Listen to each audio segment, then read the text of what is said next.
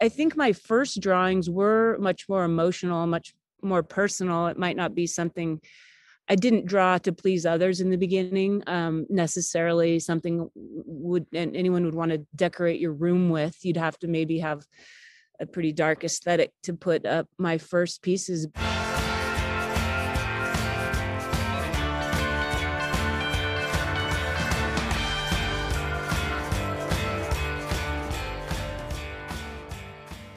Hey listeners, this is Whitney Rosenson, owner of Art Dimensions. Happy Hump Day and welcome back to Beyond the Palette. I'm super stoked to be interviewing Christina Hale today, a fantastic artist and also an old friend of mine. Christina and I actually went to the same grammar school here in Los Angeles, and we even grew up on the same street. So needless to say, we have known each other for a long time and have been working together for years.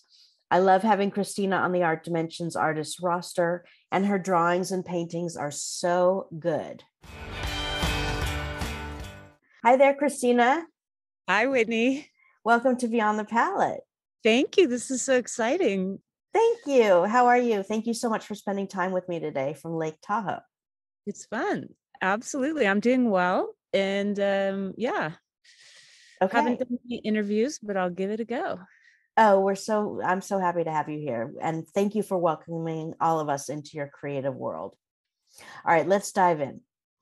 What are you up to these days in your studio? Right now, I feel like it's caregiving during COVID and everything. I haven't been. The first push during COVID, I did the tarot deck, the Crown Deck Tarot, which I was hired to do by a friend that I went to Marlboro High School with. And she introduced me to the tarot. And luckily, the tarot is a set based on a regular card deck. And the first tarot decks were designed in the 1500s, and it was a game that they played like bridge. And so there's a form already that you can embellish, or put your own creative ideas to, which makes it something that a lot of artists love to do. So a lot of artists seem to be redoing tarot decks. How many cards in the deck? 78.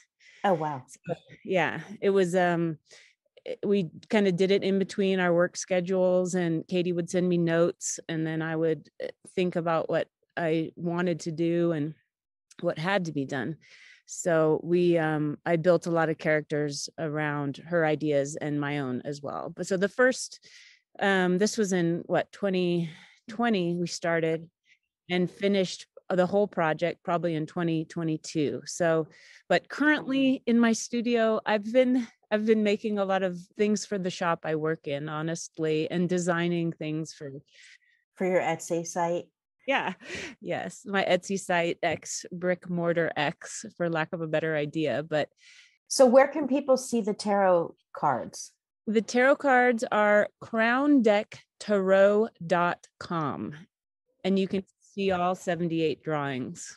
Very cool. And tarot is spelled Tarot, right? Yes. Okay. Awesome. All right. What are your favorite materials to work with and why? I mean, I know you're an illustrator and you're also a painter.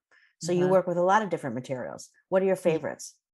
Well, I feel like, Shingo. We grew up with Shingo, who's an amazing artist. His father's an amazing artist. And I started in painting at San Francisco Art Institute in abstract art. And I love oil paint, and I loved stretching my own canvases in the rack room. And I think because I've moved quite a bit to be in nature or different places, surfing and whatnot, I, in my old age, want to be an abstract painter. But because I've moved so much, I tend to have a small kit. And I had beginning drawing with Sam Chikalian, who was from the Art Institute. He's passed away, but he was just this amazing teacher. And I feel like I really lacked fundamentals. So in this tarot project, really had to get back to what is drawing, what is illustrating, how do you create an illusion with just pencil and watercolor. So it's an acrylic, actually, it's not a watercolor. So Would you say pencil and acrylic are your favorite materials to work with, or oil, or all three? I would say if I had to pick a favorite material, I really love oil and canvas and color fields. I love Rothko. I love Shingo. But I mean, the challenge of drawing is draftsmanship. And my brother is an architect in Seattle. He has a firm called Shed. And so he was always building models. And I really do enjoy drafting, trying to, recreate a motorcycle or things with parts or scale. I want to just mention to everyone before we dive too deep or deeper, they can check out your drawings at your website, which is creeze.com. And that is spelled CRIIEZ.com. You can also see a lot of Christina's pieces at artdimensionsonline.com. So I just wanted to mention that. All right. Did you always want to be a painter and illustrator, or did you always want to be an artist? I think it was Jackson Pollock. Yeah, I figured, wow, I'm going to throw some paint.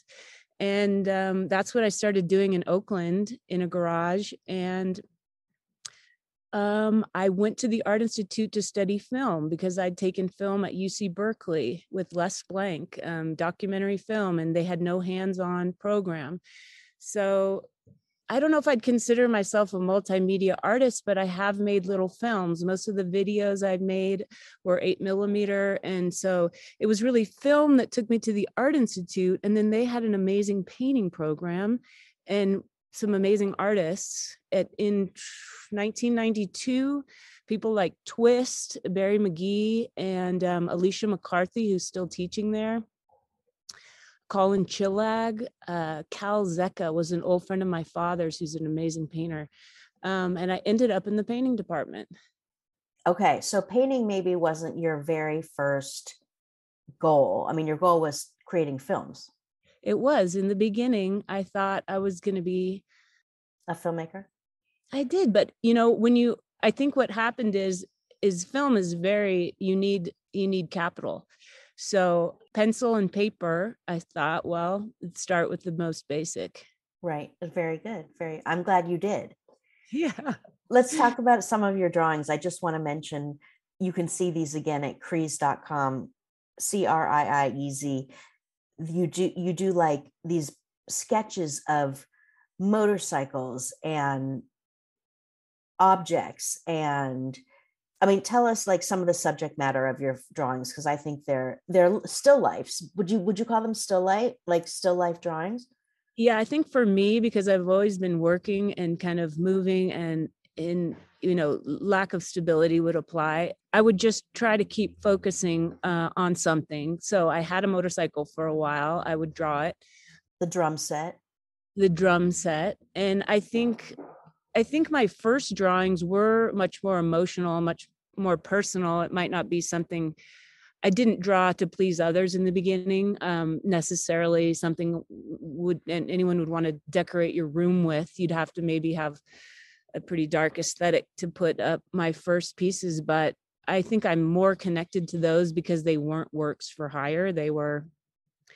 I was trying to understand something about myself or about the figure. I guess I started with the figure. I think they probably dealt with objectification and different things. And then as I got into works for hire, you kind of appreciate what you learn doing works for hire, which are definitely can sharpen your technical skills. I mean, you do those typewriters, like you've got a whole typewriter series, and those are old fashioned typewriters like the Remington and the Corona, and right, and those are so cool. I love, I studied poetry. I studied poetry with Ishmael Reed at UC Berkeley, and I really love words and writing, and I have not dedicated enough time to, but I have contributed to lyrics. I did a song with Gene Troutman, who used to play with Queens of the Stone Age, and Michael Berrigan, who's an amazing guitarist, and he used to be in a band called Plexi. So I contributed lyrics to a track that you can find on Spotify. It's called Two Bads. And so writing has always been something I did best on a typewriter. And I love old typewriters. And if I could have, 1,000, I would. I'm going to post some of the images of the typewriters on your page on the Art Dimension site so people can see those.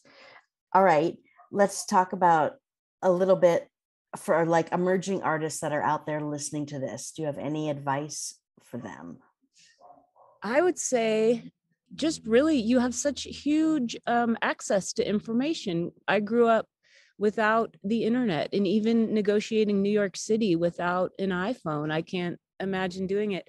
But just find like seminal text, writings and colors. And one of my favorite books is Joseph Alpers, which is called Interaction of Color. Joseph Beuys. I mean, I love Matthew Barney and his just visceral sculptures. And just find amazing artists that you love and be inspired. But yeah, it's the get a real job thing is something that's always going to be haunting you. But a lot of people have mentioned that on the podcast. Well, go ahead. You've explained that. Yeah, certainly in my family, it was not a path that was acceptable. So I had a lot of discussions, hard discussions. We can call it that. But there's always a way. And the kids in New York, I taught school in Harlem and Brooklyn when I was in New York. And those kids, it's again fundamentals. They were taught advertising skills, marketing skills, business skills, and that's an essential part of your life. And if you can get that in early and learn about that, you will figure out how to support yourself with your work.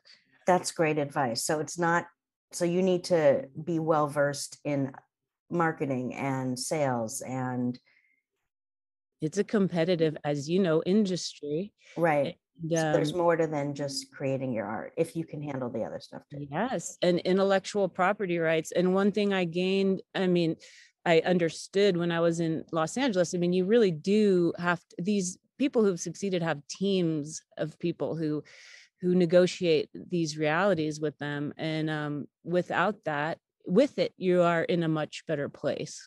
Yeah. I mean, you've got more manpower behind you, right? Which is always helpful.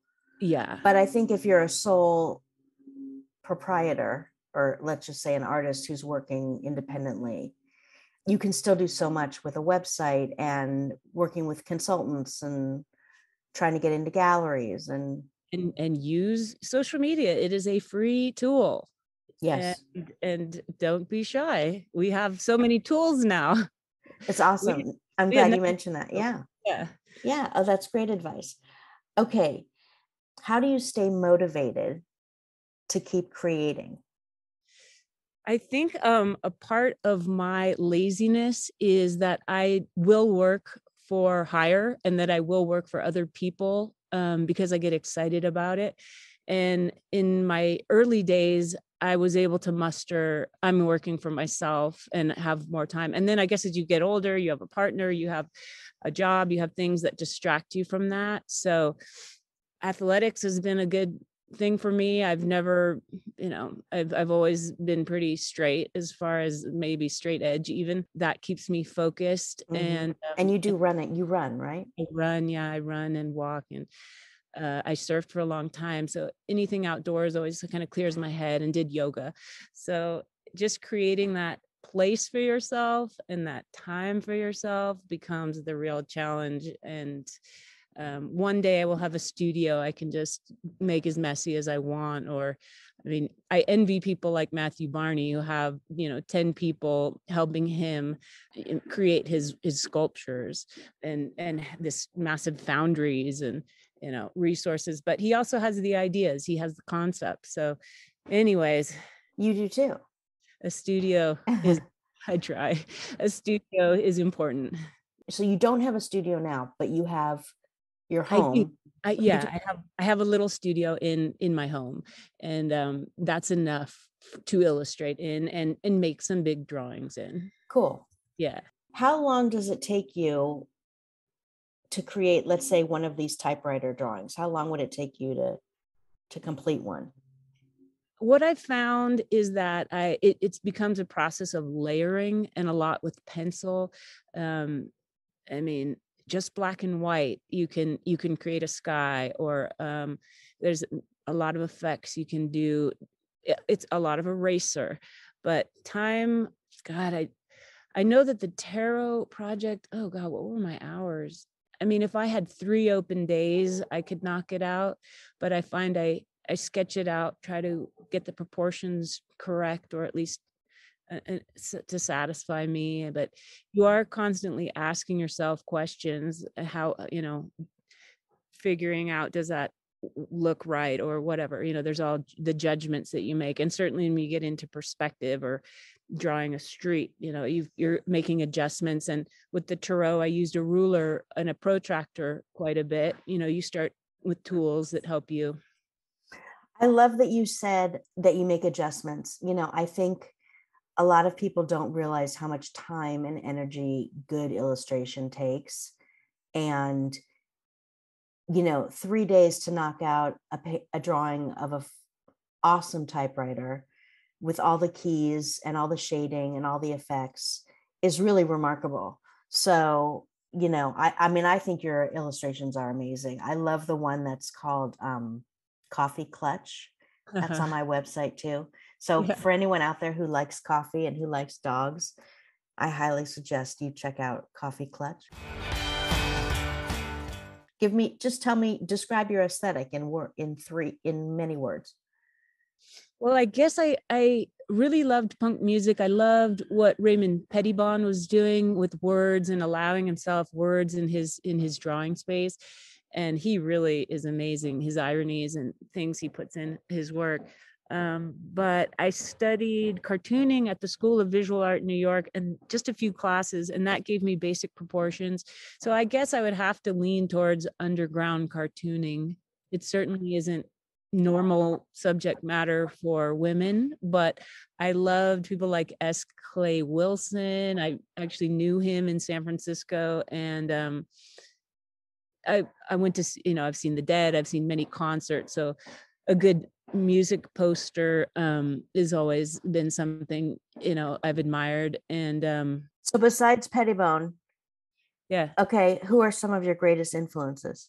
Oh, well, I have to say, my primary teacher is a man named, oh gosh, now I can't even remember. I went to actually sit in a peyote ceremony with, was Jim Harithis, who was a curator, amazing curator, and Irv Tepper, who was a sculptor at SFAI. So he turned me on to a lot of amazing art in New York. I love Rothko. I mean, I love him. And I love Matthew Barney, but I'm not doing the work he does by any means. How does Barney spell his last name? Is it Barney? Yes, he was the partner of Bjork for a long time, and he did the Cremaster series, and a lot of music. I'm inspired by a lot of musicians, but That's awesome. Thank you. yeah, yeah. Are your influences different now than they were when you first started your career? I keep finding new inspiration here and there, but I guess at Berkeley, I love George Kuchar, who was a teacher at the San Francisco Art Institute, who did spontaneous films. He would just have his students come in, and it was all about spontaneity and just in the moment. And so I guess I started making art from that place, and then gradually became more educated. And I'm definitely a proponent of, I mean, some people are just, off the blocks, amazing at art. I don't know what it is, but I think it's certainly a learned discipline. Yeah. Discipline, yeah. And that is available to all of us. And I think that's why we love it, is like lifelong learning is a big thing for me. So, Oh, beautifully said. yeah. Um, okay, last question before we wrap up. What art do you show in your own home, or do you only have your own work displayed? I, through the years, I loved Esteban Oriol's photographs. He's photographed Cypress Hill, who I've seen so many times I can't count. and did a lot of LA Chicano. I love Chicano art and Chicana art. And I worked for a man named Brian Ray Turcott, who also similarly loves, the obscene. He loves punk and has amazing collections. But I also have a piece by Juan Carlos Alom, who is a Cuban artist that I knew in New York, and a piece by Kevin Evanson, who was my roommate in the Mission in San Francisco, who is very cartoony, acrylic on cardboard. But he was a really cool performance artist at San Francisco Art Institute. So, yeah, those would be my pick. That's what your picks. Okay, I love that. And you support people that have inspired you throughout the years, which I love. Oh yeah, I mean Chaz Bojorquez, you probably know him from the LA scene. He just like legend graffiti writer. I was very inspired by graffiti. I have pieces by SK, who was an Oakland friend of mine, who was an amazing graffiti artist. So things like that. Super. All right. I want to wrap up with some just quick off the cuff questions. These are fun questions. All right. What's your favorite color? I have to say blue. Okay. Your favorite season? Spring. Food? French fries. And do you listen to music when you're drawing? I try to. I do. It can be anything from drum and bass to Emmylou Harris. I mean, all over. I feel like there's good music and bad music. All right. And yours taste runs the gamut, which is cool. Country music even too? Oh yeah, hip hop. I saw so much hip hop in New York and LA, and I love people who can think fast and talk fast, and it's inspiring. I love drums, anything with heavy drums. Yeah. All right, Christina, thank you so much. This was so fun. It was great. Listeners, I highly recommend you check out her site. July 30th, Robert Berman Gallery is showing the Crown Deck Tarot. So the originals and decks will be for sale. I think we're getting a book together. So July 30th, 2022, come to the Robert Berman Gallery. Okay, so you heard Christina, July 30th. Her tarot decks are on show at the Robert Berman Gallery, which is at Bergamot Station in Santa Monica. It is. I'll be there. Gallery A5. He's moved his gallery. So it's A5. Okay. I'm so glad you mentioned that. Thank you. I hope lots of people in LA come. Those listening to this podcast, I hope you'll join us. Last thing I want to mention is Christina's Instagram handle, which is landline 101. So if you want to follow her on Instagram, that would be awesome too. And also Earth to Christina Copy became the public Instagram. Oh. Yeah. All right. This is the first time I'm hearing of this. Yeah. Okay. Very nice. All right, everybody. Thank you for tuning in. And to Chris or Christina and all of you, thank you. Have an awesome week and happy creating.